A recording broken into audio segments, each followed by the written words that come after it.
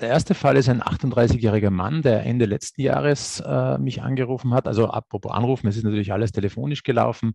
Das funktioniert auch gut, dass man den Patienten die Mittel dann zukommen lässt über irgendwelche Verwandten, die das dann an die Tür hängen und der Patient holt sich das, wenn er nicht sowieso einen Arzneikit zu Hause hat. Auf das werde ich dann auch eingehen, welche Arzneien ich da empfehlen würde oder die Burgi und ich empfehlen würden, was man zu Hause haben sollte, um die Covid-Arzneien, die am häufigsten vorkommen, möglichst behandeln zu können.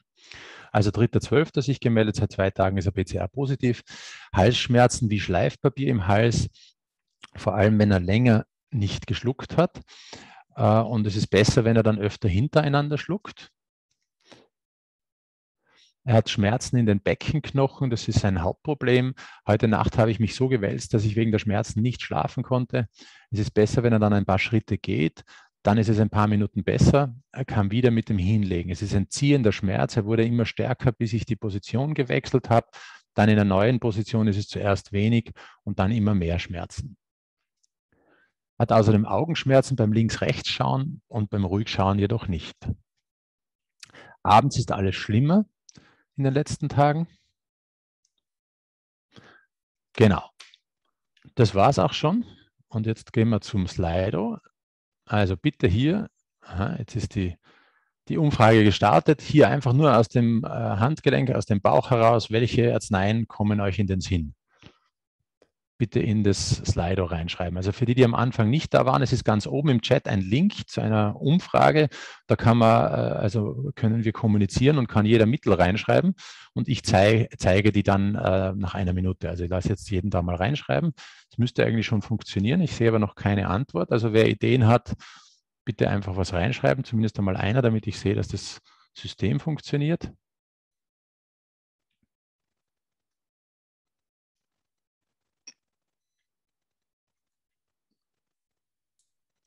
Bitte Antworten schreiben. Ich sehe noch nichts. Sie schreiben in den Chat. Sie schreiben in den Chat. Ah, okay, gut. Chat kommt relativ oft rhus. Ja, gut. Vielleicht noch einmal im Chat ganz nach oben gehen. Da ist der Link zu dieser Umfrage. Das ist deswegen interessant, weil wir es besser herzeigen können dann. Aber wir können auch diesen Chat aufmachen. Aber ich gebe zu, das ist ein bisschen kompliziert mit den ganzen unterschiedlichen Chatmöglichkeiten. Alpatorium sehe ich, Router, Variolinum. Hier ist kein Link. Okay, dann schicken wir den Link noch einmal. Oder da oben, das ist der Link. Ganz oben. Ich schicke ihn noch einmal in die Runde.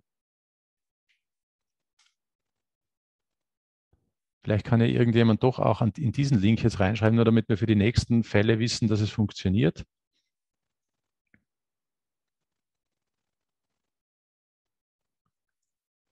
Ja, jetzt kommt es. Jetzt zumindest einmal, jetzt kommen ein paar.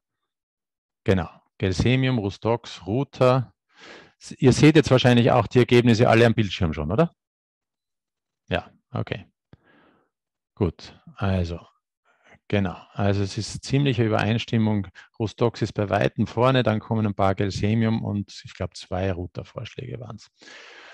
Gut. Genau, also ich habe hier nicht repertorisiert, weil das Bild klar schien. Eben, Rustox, genau. Also in dem Fall gibt es auch bei mir keine Repertorisation, obwohl ich das sonst immer mache. Habe dem Patienten empfohlen, Rustox C200 pur und in Wasser zu nehmen. 2 Tage 3-mal und dann 5 Tage 1-mal. Das ist vielleicht auch noch was Erwähnenswertes, dass es sinnvoll ist, die Arzneien weiterzugeben, auch wenn es dem Patienten schon besser geht. Eben wegen dem zweigipfeligen Verlauf, weil es also häufig dann wieder irgendwann schlechter wird. Nach einer Woche macht es Sinn, eine Arznei weiterzugeben, nicht wie bei anderen Akuterkrankungen, wo man dann aufhört, wenn es deutlich besser geht, ist es hier empfehlenswert, die Arzneien länger weiterzugeben. 2 Tage später, Halsschmerzen viel besser, Knochenschmerzen kamen gestern abends noch, waren aber schon besser, heute viel weniger, Augenschmerzen sind weg. Ja, Burgi, vielleicht magst du noch kurz was zum Mindbild von Rustox sagen, weil dieser Patient hat also keine psychischen Auffälligkeiten gehabt, aber die Burgi hat gesagt, dass ihr bei einigen Rustox-Verschreibungen auffällige Mind-Symptome aufgefallen sind. Rustox ist ja sonst kein Mittel, das man vom Mindbild her gut kennt. Vielleicht kannst du da kurz was sagen dazu, Burgi. Ja, eine Patientin habe ich eben gehabt, eine Covid-Patientin mit einem auffälligen Mindbild und das ist eben auch das Typische am Rustox, das habe ich natürlich dann nachgelesen. dass solange die körperlichen Symptome im Vordergrund stehen, sieht man sehr wenig Meinsymptome von rhus toxicotendron. Aber es hat ganz spannende Meinsymptome und wenn die Pathologie fortschreitet, dann kann es auch im chronischen Fall zeigen. Und im Akutfall zeigt es ganz oft, auf jeden Fall auf der Intensivstation, wo man die deliranten Patienten ja in Massen hat, wo alle Meinsymptome dann haben. Aber diese Patientin war eine Covid-Patientin, eine Dame, die so auf die 70 zuging. Und am Anfang ihrer Covid-Erkrankung war ganz am Anfang nur so unspezifische Symptome gehabt, hat am ersten Tag viel Kälte und Frieren und am zweiten Tag hat sie dann angerufen und hat das Gespräch eröffnet mit: Heute geht es mir gar nicht gut, ich könnte immer nur heulen. In der Früh, wie mein Sohn angerufen hat, jetzt wie mein Mann mich kurz gesehen hat, wie die Tochter nachgefragt hat. Auch bei mir am Telefon ist sie total weinerlich und schluchzt so vor sich hin. Und ich frage sie natürlich, warum sie denn so viel weinen muss. Und dann sagt sie, ja, weil mir das passiert ist, also weil sie Covid bekommen hat, weil es sie erwischt hat sozusagen. Und sie sagt dann noch, dass sie sich viele Sorgen macht, eben was jetzt passieren wird mit der Covid-Erkrankung, wie es weitergehen wird, wie es ihrem Mann gehen wird, ob der das auch kriegt und so weiter. Und mich freut nicht wirklich was, sagt sie. Ich denke mal, kannst morgen auch was tun. Die Kraft ist da, aber keine Lust. Mich freut einfach nichts mehr. Und wenn ich mir was wünschen dürfte, dann soll es morgen vorbei sein. Und ehrlich gesagt habe ich da sehr an Pulsatilla gedacht mit den vielen Weinen in der akuten Erkrankung. Und dann hat sie mir aber noch erzählt, dass es besonders schlimm in der Nacht war. Was mir vorkommt, sagt sie, dass ich da fantasiere oder ich träume. Ich tue da flechten und wenn ich den Stoff nicht richtig nehme, wache ich auf. Gegen in der Früh wird es dann besser, weil dann habe ich das fertig gemacht und dann kann ich besser schlafen. Sie hat dann auch die typischen Gliederschmerzen dazu gehabt und mit diesem Traum vom Flechten, von der Arbeit, also war das dann für mich typisches Rhus-Tox-Bild, das hat da ganz wunderbar gewirkt. Sie war am nächsten Tag beschwerdefrei, sie hat gut geschlafen, dann nichts mehr geträumt und die Schmerzen waren weg.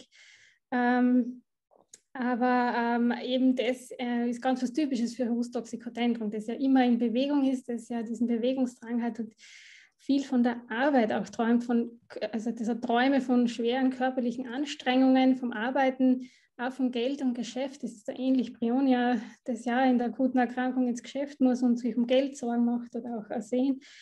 Und rhus-tox hat auch ganz viel Angst, ganz viel Zukunftsangst. Da gibt es das chronische Bild eben vom Shankaran, der sagt, das ist rhus-tox ist die Frau, die einen Mann, einen Alkoholiker zum Mann hat und die daheim sitzt und nie weiß, was passieren wird, wenn er heimkommt, ob er wieder alles kurz und klein schlagt oder wie der Tag verlaufen wird. Diese Ungewissheit, irgendwas Schreckliches lauert in der Zukunft, irgendwas bedroht ihn.